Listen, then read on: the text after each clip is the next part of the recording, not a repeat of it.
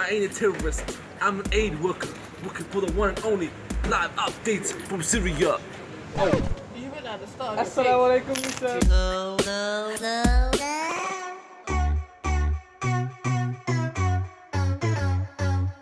I wish I found some better sounds no one's ever heard. I wish I had a better voice to sing some better words. I wish I found some chords in an order that is new. I wish I didn't have to rhyme every time I sang.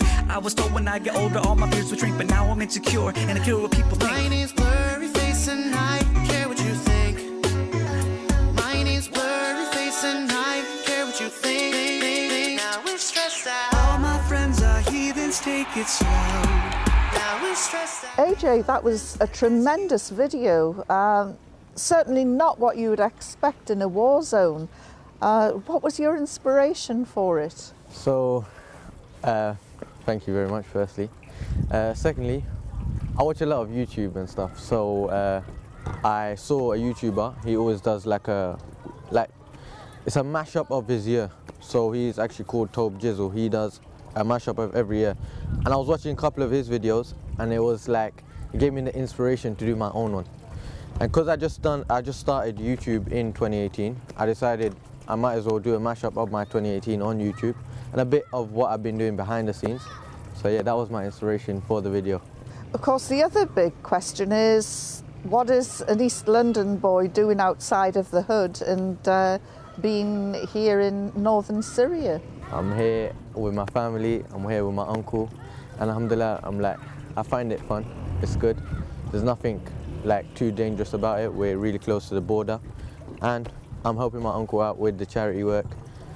And that's really my life, to be honest. What I show on camera on YouTube is behind the scenes of the aid work, just my life in general, what I'm doing, what's going on. That's how it is.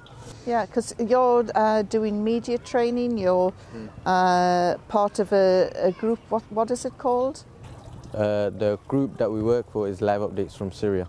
Live Updates from Syria. So you're giving the news, but you know, today you're making the news. Did you expect your video to have such an impact? Not really, not really. I'm the reason why I started making the videos was to just show family and friends that, you know what, I'm just chilling. It's Syria, yeah, but it's not got this perception that the media put out there of every day there's bombs and everyone's dying, and there is some life here. So, because a lot of my friends normally text me and they're like, oh, you're in Syria, and they're just a bit skeptical. I'm like, yeah, but it's not what you see. So I decided I might as well go ahead and just make my own behind the scenes, more type vlogish videos that people can watch and relate to the situation here more. Well, if you want to cut a record deal with AJ, I'll be your manager, Mrs. 20%. This is Yvonne Ridley from WTX News, and here we are in northern Syria.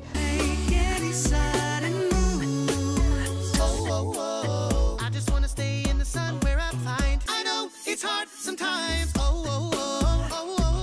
fallen, so I'm taking my time on my ride. Taking my time on my ride.